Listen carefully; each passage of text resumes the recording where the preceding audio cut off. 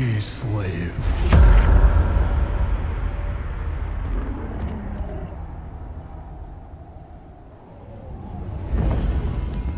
The motherland has turned her back on us. Exiled to a wasted land. Brothers and sisters betrayed. Whilst the meek cling to power. Is it just?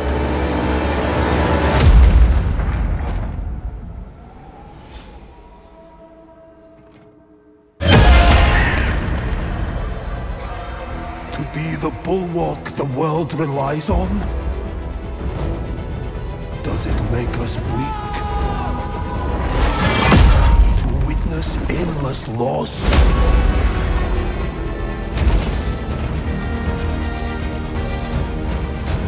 Do we falter?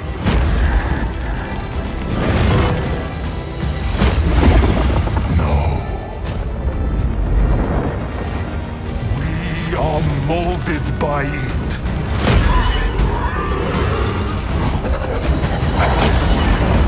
Forged hot against an anvil of ice. Rage consumes us.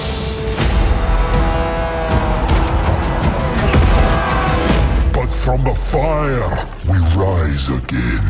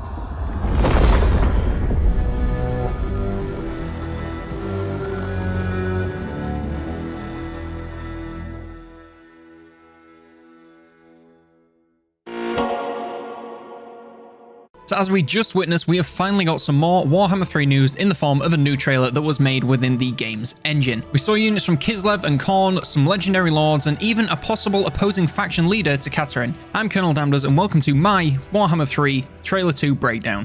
Really quick before we get started, I just want to let you all know that at the same time that this video is out, there will also be a video on my early access experience of Warhammer 3 playing the brand new survival battle of Kislev versus Khorne. So if you'd like to get all the information that we know about right now, then be sure to head over and watch that video as soon as you finish this. Now, the fact that this trailer is in the game engine means that we have a pretty good idea of what the game is going to look like based on this, and if you ask me, it's going to be pretty incredible. Now, the trailer opens on a Kislev lady and her bear looking at the Aurora Borealis. Aurora Borealis! At this time of year, at this time of day, in this part of the country, localized entirely within Warhammer 3. Yes. She has a bow, fur armor, and a brown bear by her side. Now, interestingly enough, brown bears, curiously, are said to be found in the north of the Empire, which is a little more south than your typical Kislevites. It could be that Kislev starting this campaign pushed from the north, or it could just be that they went down south and got some brown bears instead of all white bears for a little bit of variety. Next, we see what looks like a Kislev settlement or a stanitsas. We have a smaller force marching through. We got some winged lancers at the front, some axe-wielding infantry, most likely some form of cossars, and some bear cav bringing up the rear. Also, if this is a settlement and this is engine footage, we could be looking at a part of a new settlement battle, but it is far too early to tell. Plus, sure, this could be in the engine, but it doesn't mean it's on a gameplay map, so we definitely can't know for sure. Next, we cut to a close-up of this guy here, who the trailer is making it look like he's talking. He's reasonably old, scarred up, and looks to be a little bit blind. His eyes have kind of gone a bit glossed over and cataracted. It does look awfully similar to a younger, buffer version of the advisor, but I don't really think it's him. Alternatively, this could be the Yuri that Katerin was writing her first letter to in the first trailer. This would most likely make him Yuri Kovalenko, who is a nomad from the Ungol tribe. He has served in the past under Katerin, so it would make sense that she has sent him off on a mission and would be sending him letters. There's also some other stuff later on that makes me feel like this is him, but I'll come to that when we get there. The motherland has turned her back on us. So from this, we can guess that this guy's feeling a little bit less than enthusiastic towards the leadership of Kislev, and is perhaps leading a rogue offshoot. In the next shot, we see our Kislev lady walking with her bear past what looks to be the ruins of a town with a portal in the background, and we can only assume that leads to some sort of Chaos realm. We can also see some frozen bodies in the bottom right of frame, so this battle may have taken place relatively recently, or Kislev really is just that cold and nothing is feeding. Exiled to a wasted land. The more this guy speaks, the more it seems like he may not have the best relationship with Kislev. The wasted land sounds a lot like wasteland, and wasteland in the north is chaotic wasteland. So again, this might be one of our chaos adjacent faction leaders talking. If not chaos, then a sympathizer for sure. The next shot is a group of Kislevites enjoying a good old-fashioned campfire song with a tent in the background. It could be a nomadic faction or perhaps a temporary war camp. Brothers and sisters betrayed. Now, I think this line here is just generally betraying family, but if you can think of any actual familial connections, then be sure to let me know in the comments. Our girl and her bear are now walking across a battlefield with many heavily armoured Kislev bodies laid on the ground. Interestingly, we see wooden spike barricades here, which are used to block enemy cavalry and have been seen as a deployable in 3 kingdoms, so this could be teasing the return of such features. We see a few more shots of the campfire, which now reveals that our girl is one of those sat around drinking and telling spooky stories. Was the meek cling to power? Now, he says this whilst the girl is on the screen, so it's possible that we're looking at someone in power here. We could be looking at an alternative female leader, either a lord or a hero, or just a general Kislevite. For the other potential Kislev leaders, we have Mishka, who was the Khan queen and ruler of the Gospodar tribe, which is a distant ancestor of Kislev. But timelines matter little in Total War Warhammer games, so it is possible. The only other significant female leader I could find was Catherine the Bloody, who is different to our Catherine. She was the Larmian vampire who transformed partway through her reign and was under the control of Queen Neferata, which interestingly is speculated to be coming to Warhammer either as a DLC or a pre-order bonus, so that'd be very nice to see. We then do a match cut from our girl to the bald man, which kind of shows them to be on the same level, so could be our opposing leaders, or just opposite ends of this chaos corruption. Is it just?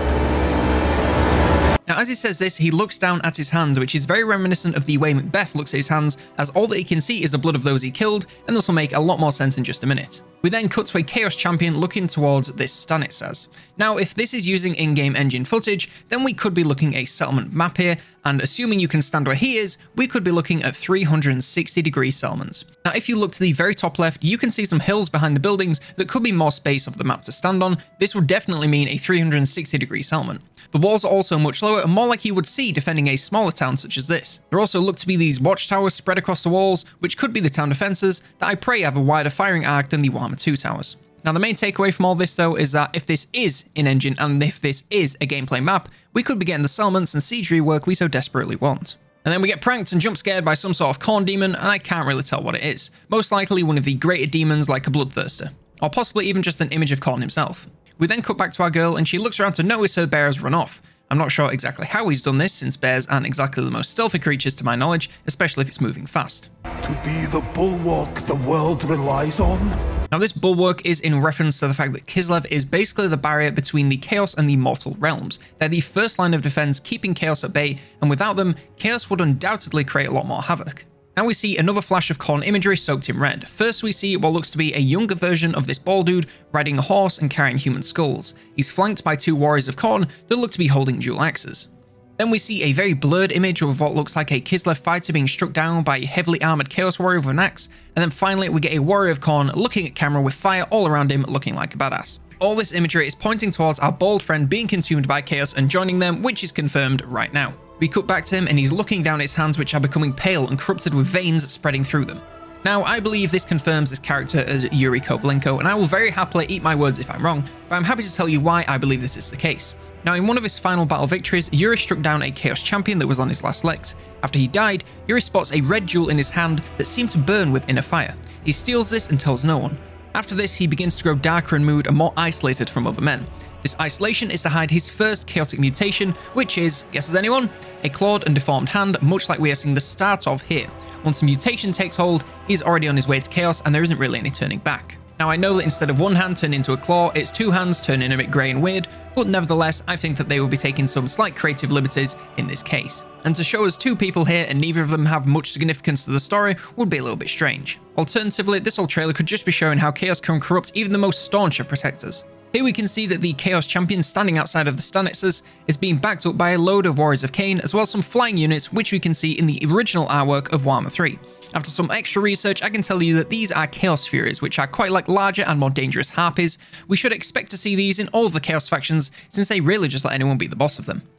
We then cut to Yuri, and I'm going to call him Yuri because I believe it and it makes it easier than calling him that bald guy, marching ahead of Warriors of Khaine, holding his Chaos Champion helmet in his hand. He is for sure turned to Chaos, so he's either part of the Kislev campaign, or more excitingly, one of our legendary lords. But I'm not sure if he's our Khaine Lord or just a Chaos adjacent faction, kind of like the current Warriors of Chaos or Norska.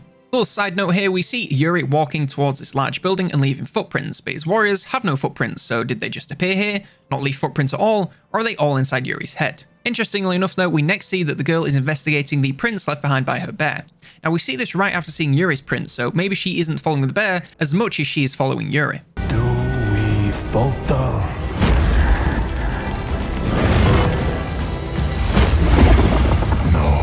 This line is really reinforcing that staunch protector mentality, but he seems to be warping it into his chaotic beliefs. You can even hear the warping in his voice as he says no. It becomes darker and more menacing.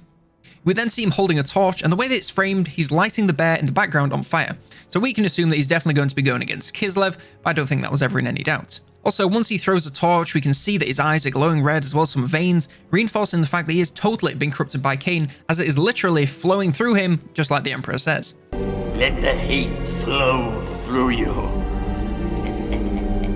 We then see Bear Girl looking towards where the bear has run, and all we see is fire. Possibly the same fire that Yuri is lighting in this building, which I would assume is some sort of longhouse where the leader or ataman of the Stanitsar is living. She really is right on his tail if it's still burning. As we're going to find out, it may not be the exact same fire. We are molded by it. Now this is showing that the suffering hardens them rather than weakening them. Now this is mirrored in the way that Khorne warriors only become stronger the more death and suffering that they cause. Again, it's taking that Kislev mentality and twisting it for chaos. They are really just two sides of the same coin. We next cut to this massive battle scene with all sorts of units visible, so I'll try and do a speedrun of this. In the foreground, we see some Chaos Warhounds like we have in the game now. I find these to be one of the best units in the early Chaos game, so I'm glad to see them coming back. Above them, we have some Khorne cavalry like the Blood Crushers, which are bloodletters riding massive juggernauts, which are a mix of machine and beast, which make for devastating shock cavalry. Behind them, we see more Warriors of Khorne looking to be dual-wielding axes, so they are most likely some heavy armor anti-infantry troops. We obviously see the Furies above them, although in this shot they look more like carrions. Here's hoping that they are stronger than that. We also have a lot of flaming swords wielded by bloodletters, which are most likely a more spicy version of the regular bloodletters from Trailer 1 with flaming weapons. Forged hot against an anvil of ice. Now the voice is becoming more and more distorted and corrupted as Khorne is taking hold of him. Now obviously this line is talking about the toughness of the Kislev people, both from the constant battle but also the fight with the hostile environment they call home. And again, this is just exactly mirrored in the way that Khorne's warriors are. They are nurtured and made hard by fighting it again and again against the wall of ice that is Kislev. We then see Bear Girl running through a flaming forest following this trail of destruction. We then cut to Bear Calf also running, and don't they just look great? Funnily enough, they are again brown bears in this shot, so either white bears are an entity variation or a different unit altogether. But either way, very nice to see. They're wielding spears on top of some added charge bonus, but bears ain't that fast, so most likely these will be your stick 'em in and leave 'em cavalry. We actually see a couple more units in this sequence, and one thing I love is the little ice crystal details on all the units, which just look great, and also is teasing us with the ice magic we all want to see now that we know Catherine has it from Trailer 1. We see some cavalry with heavy armor and 2 wings, not actual wings obviously. These are most likely to be the Griffin Legion, which is the most elite of the Kislev cavalry, and will be another shock cav unit. Really gonna need to brush up on my micro. We also see what looks to be an ice tiger. It's basically a small breed of saber-tooth tiger, and I couldn't really find out much about them, but from this it looks like a single entity, which would be cool, though it looks a little small to be a single entity unit. Rage consumes us. Now this line sounds a lot like some Khorne heresy to me, which is definitely confirmed because you can just hear the corruption oozing out of his voice. We then get a massive zoomed out shot of a huge battle between Chaos and Kislev, and get out your binoculars because we're going to do some unit spotting. Starting with Kislev on the right, we have the Bear Cav, of course, being backed up by Axe Corsairs, or Kremligard, depending on how elite they are, and behind them are Bow Corsairs most likely. We also have a number of units that look to be some sort of greatswords from the way they are wielding their weapons. Behind them we have some sword and shield infantry, most likely some more Corsairs or something more elite, and all the way in the back we have some winged lancers or Griffin Legion. It's too far to tell. We also get a few close-ups after this wide shot, so in one of them we get a better look at the axe infantry, and it's very blurry, but looking at their weapons they look a little gun-shaped on the handle end. This could be the Streltsy, which use a combination of black powder and halberds to attack from range and up close. Now over on the Khorne side we have the Warhounds at the front of course, and the Furies overhead. Behind them we have a lot of infantry holding flaming weapons. Some of these could be the bloodletters we saw earlier, but some look to be holding halberds or great weapons, so this could be a variant of the Warriors of Khorne. Speaking of which, the infantry at the front looks to have a weapon and shield, making them another variant. We of course see more Blood Crusher cavalry, and then it descends into a blurry mess. In another shot we see a number of cannons firing from the Khorne side. These could be the Skull Cannons of Khorne or Hellforged Bellowers, which have massive demonic engines. Basically a very powerful war machine, as they can move across the battlefield and run over enemies with ease, whilst also unleashing hellish shots from the cannon. We then see our lad completely taken over with corruption in his eyes, veins, scars, and also it's kind of given away by the fact that he's burning down a Kislev settlement. The flag in the background could be a specific Kislev faction. Be sure to let me know if you have any ideas about this, or it could simply be just a general Kislev flag. Then cut back to the battle, and it's quite hard to see here, but the infantry fighting chaos is the same we saw outside of Katerin's tent, which would make them the Ice Guard, which are elite warrior women that use bows and blades infused with ice magic. We also get a little close-up of these later, and you can even see the glow of the weapons. You also get a few more glamour shots of the Warriors of Khorne with the halberds. We also get the Blood Rusher cavalry in even more detail, and the final shots of this battle show the most exciting units in the trailer. The big ass bear that looks like it's being summoned by Katerin, so it's most likely some form of ice bear.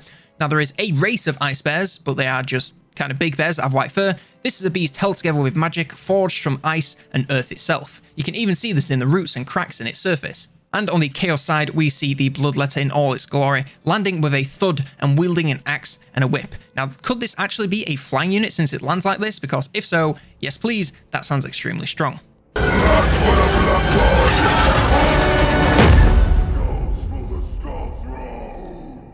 And of course, we get the two classic Khorne mottos. We always love to hear blood for the blood god, and then the little whisper after skulls for the skull throne. Beautiful.